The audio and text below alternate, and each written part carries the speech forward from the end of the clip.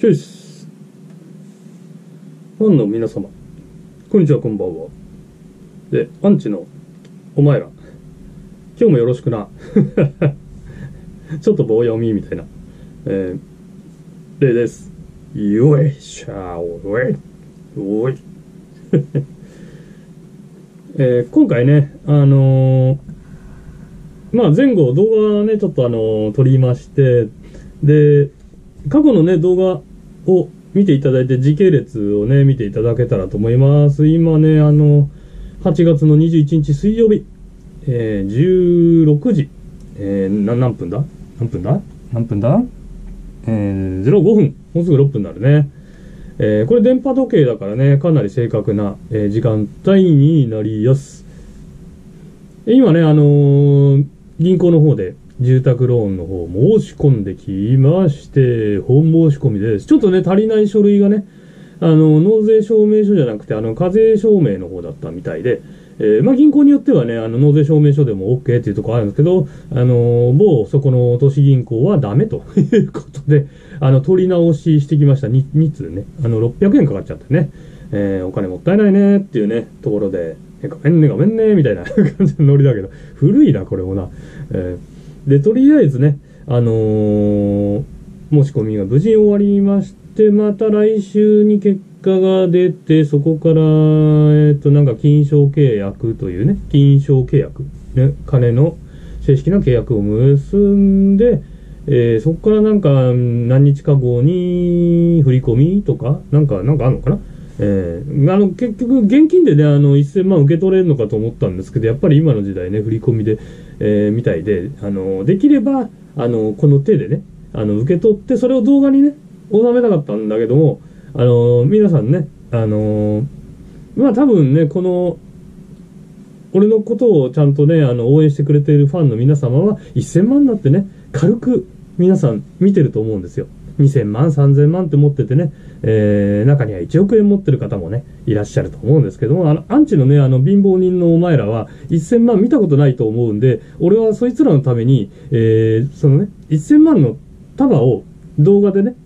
せっかくだから、撮ってね、見せてやろうかと思って、せめてね、見せるぐらいはね、してやらないと一生ね、拝むことができないと思いますんで、そのぐらいのね、ちょっとね、優しさを持った形で、どんな、方でも、ファンでもアンチでも、俺は優しいんでね、皆さんに優しいんで、そういう風にね、気を使おうかななんて思ったんですけど、あららっていうぐらいね、ちょっとね、肩透かし食らっちゃったようで、結果的にね、1000万ジャストでローン組もうと思ったんですけども、銀行の方が勝手にちょっ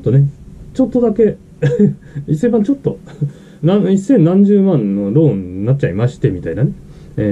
で、あとはリフォームの方をね、いくらかなんとかね、必要最低限のところで抑えながらというところで、やって、残りはね、またね、現金いることを必要になると思います。だからそのためにちょっと使うのと、今本当はね、地金を買おうと思ったんだけど、今、過去最高高値になっちゃってるんでね、昔のね、本当に、そういう頃は抜いて、ここ最近の、最高高値になっちゃって、去年買っとけばね、4000円台だったんだけど、今ね、5000円前半ぐらいでね、地金が、1グラムね。それでちょっと今買えなくなっちゃって、今高いところで買ってもしょうがないんでね、もうちょっと4000円台に落ち込んできたら、買おうかなというところで、200グラムぐらい、買って、それをまた高値になった時にちょっと売って、何万円か10万円だか売り抜けてというところで、銀行にね、預けるよりかはね、全然増えますんで、銀行なんかに金預けてもしょうがないんで、で、あとはね、タンス貯金とか預金とかね、銀行預金持ってるのは、ほとんど頭の悪い方がやるということを言ってましたんで、だからね、もう、着実にちょっと投資で、もう地道に増やすというね、形の方も考えております。で、この不況下の中で、よくお前はローン組んだなと言うんですが、俺長期のローンじゃないんでね、定年できっかり終わるローンを、しかも今の家賃と同じローンを組むというね、返済額ね、毎月均等で、ボーナスは0円。ボーナスは丸々貯金するつもりなんで、まあ過去のね、動画見ていただければ、俺がどのぐらいボーナスもらってるかはね、もうわかると思いますんで、それがね、あの数字が2回来ますんで、全く使わないで、まあ全くってわけにはいかねえから、まあね、10万とか20万使ったとしても残りますんで、それを貯めてってという形で、年金のね、足らないんで足しにするかなという、生活費の足しにすればなというところと、家のね、メンテナンスも、あまりね、細かくはやりすぎないようにして、ある程度やって、次の時でやって、もう最後直さないで、もうね、そのままね、かなり綺麗な、家になりますんで、今回でね、だいぶ。で、またもう一回、ね、頃合いを見てやっつけて、でやればいいと思うんですよね。で、そうそう、だからあと金利がね、非常に安いんで、今ね、驚きの金利という形で、皆さん、住宅ローン組まれたことある方とか、多分ね、2% とか、もうちょっとバブルの頃だと 6% だとかっていう方もね、いると思うんですよ。で、なんとかやっつけて 1. 点何パーとかっていうんですが、もう今いきなり、俺の場合は 0.5 なんちゃらというね、0.5 いくつの金利になりますんで、非常に、お安い形になっています。で、保証人特にね、立てませんので、ローンの保証料というのがね、発生するんですけど、それが、最初の初期費用で1万円上乗せ、で支払うと、将来的なトータルの支払いが10万円違ってくる、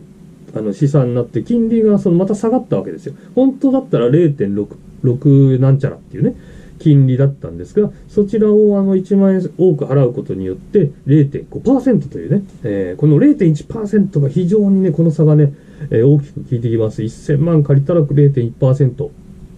計算して計算してね、みたいな。俺はあんまり数学得意じゃないんでね、どちらかというと文系、というか、あと芸術系の方になりますんで、なかなかね、計算とか、数学算数ちょっと苦手な部分がありますんで、まあ変なところのね、計算は得意ですけども、まあそんなことはさておきというところで、だらだとね、雑談の方になってきましたけれども、もうすぐ、リフォームの打ち合わせも入りというところで、まあ別にね、嫁ができるできない関係なしに、まあ家だけはね、持っとこうかなというところがありますんで、今ずっと家賃でね、もう20何年家賃払ってきてるんで、非常にもったいねえなと。で、今のね、駐車場代と家賃足した金額よりも、もしかしたらちょっと安くなるかもしれないのと、固定資産税がね、3万ちょっととね、非常に安い地域なので、助かっちゃってるなというところで、まあだから無理なくね、今後老後を迎えられるかなというね、本当に、あとはつつましい生活をすれば、できれば嫁と合わせたね、その嫁さんができて、合わせてね、年金もらえれば結構な額になると思うんで、だから女性の皆さんはこう、意外とそんな金ないけど、困りませんよというところで困りませんよと、もう家もありますんでというね、ところで、カモンっていう感じですよね。何がカモンなんだかよくわかんねえけど、まあ、アプリの方をやってはおりますが、まあまあね、今ちょっとね、まあどうなのかなっていうところで、まだね、1週間ちょっとね、ぐらいになってきますんで、ただね、このね、テンションがもう1週間ですでにね、今下がりつつあるというね、秋っぽいんで俺ね、そういうところはね、女性に対しては秋っぽくないですよ。昔は秋っぽかったかもしれないですけど、今は本当にハートで接する形になってますんで、本当にね、まあ、真摯な、男になってます。もうね、だって年齢も結構ね、言ってるからね、それで浮ついてるのはどうなのっていうね、もう、ところがありますんで、まあもうね、一通り遊びの方やってきましたんで、今更、ほら、だから今回のアプリだって、ね、あなたはやりもくですかみたいなことをね、遠回しに聞かれたわけで、そんなわけねえじゃんっていうね、だから、未だにだから、いい年こいて女遊びしてるのは、もう、性癖かもう病気か、あとは過去モテなかったか、どっちかなんですよ。もう若いうちにね、10代、20代で遊んでる人はもう今更ね、女遊びしないんで、もうね。で、あとガツガツしてないんで、ただね、行くときは行くけどね。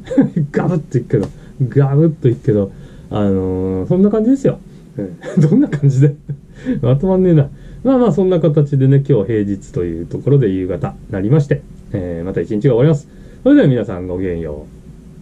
う。じゃあね。